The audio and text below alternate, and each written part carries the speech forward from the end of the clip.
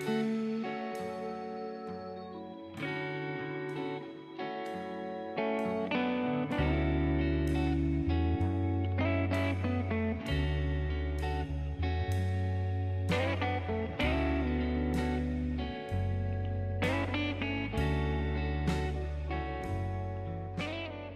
afternoon. I am Kala Sridhar from Optimus Studio. We are here at Hyderabad at the Rotary International President Conference. Today we have with us Dr. Anita Borges, and let us hear what she has to say. Today, please can you start by telling us what was your experience at today's session? Well, like I said, when I was on stage, I was absolutely blown away by the fact that the whole audience had packed the hall. There were about 3,000 delegates. And I think that what was so amazing was the spirit of brotherhood that was seen amongst the Rotarians. They were all involved in what was going on the stage, and the variety of different people who spoke, all of the speeches were service oriented, and I think that speaks volumes for the kind of work that Rotary is doing all over the world. I think that that's something that Rotary can be truly proud of, and I think it's in that spirit that Rotary approached us to use the facilities and the knowledge of the Indian Cancer Society, which I think maybe this is the right forum to say that the Indian Cancer Society was the first cancer society, NGO in fact, that was started in 1951. So it is more than, it's almost ready to have its diamond, sort of jubilee, which will happen in 2026. And Dr. Jasamwala, who was the driving force behind the Indian Cancer Society, was a visionary. And yes, cancer was and still is a very dreaded disease. But at that time, Dr. Jasamwala realized what has come true today, that cancer would become, like other non-communicable diseases, a very, very important part of any health care system. And that's why he made certain that it was not an NGO dedicated, Indian Cancer Society was not just dedicated to helping cancer patients with their treatment, their finances, their rehabilitation, the families getting support. He realized that if and when it became a major disease problem, we had to take all of that time in 1950 steps to prevent cancer from happening. Okay, so Indian Cancer Society has got a major thrust on awareness and early detection and screening. And that has paid dividends over all these years. So we are seeing cancers earlier and earlier, and the very severe kinds of treatments, what we call the morbidity, the real effects of treatment. You just heard Anand talking about, radiation therapy, chemotherapy, and the toll that it takes. All that can be obviated, can be lessened by finding cancers before they actually have this toll.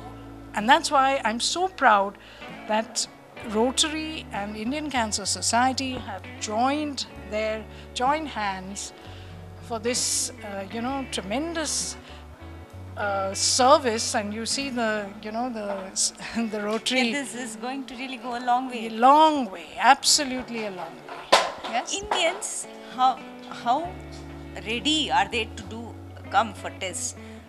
Indians will. It's not just Indians. It's anywhere in the world. Okay, the more you know about something, and the less you fear it, the more you are likely to want to come. So awareness is very important. Awareness not just about the disease, but awareness that there is a lot that can be done. Cancer is not a diagnosis to be feared anymore. People don't come because A, they don't even know what cancer is. Number two, they feel or they've heard that cancer is a terrible disease, and therefore they are very reluctant to accept that they can, you know, go for a test, and suppose it becomes cancer, then, you know, like people used to say, cancer means cancelled.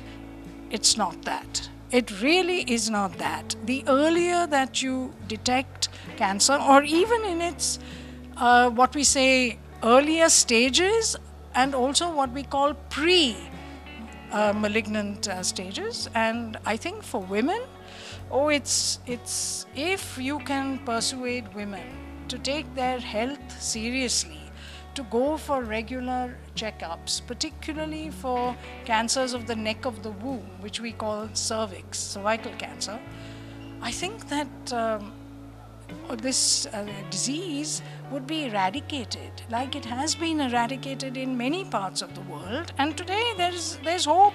We have a vaccine against cervical cancer. Yeah, because cervical cancer, we know that almost 99% of cervical cancers are caused by a virus. And this virus affects this neck of the womb rather early in life, meaning just when, you know, I know that this is perhaps going to go live, but you should know that it is intercourse at early stages of life. So when you're young, and therefore this age of marriage, which the government has brought in, is a wonderful thing, because in India, most of us have our first intercourse when we are married, right? So if you can push the age of marriage, so much the better. And you know that women now are being empowered. So many women are getting married late because they want to study, they want to have a job and all this. So all this is also important with respect to cervical cancer. But I think information is the key. If you give people information, you give them knowledge, and you teach them not to fear this cancer, this word. It's a big, I know people call it the big C, but I think we need to. Has today's lifestyle got something to do with this? Yes, of course it has. All, I think 80% of oral cancers would be completely oral, that means of the buccal mucosa, and where you get these bad cancers, would just disappear if tobacco disappeared. And this chewing habit, smoking, etc. is the cause. So I think that's another part of awareness. So the Indian Cancer Society has got 3 major thrusts. One is cancer of the cervix, the second is what we call cancer of the mouth, and the third one is cancer of the breast. And 2 of them affect women, and I think it's very good. And oral cancer affects both men and women, depending on whether you chew or you don't. And you change your lifestyle. Lifestyle changes are very, very important. Eat healthy. Try, not to put on weight.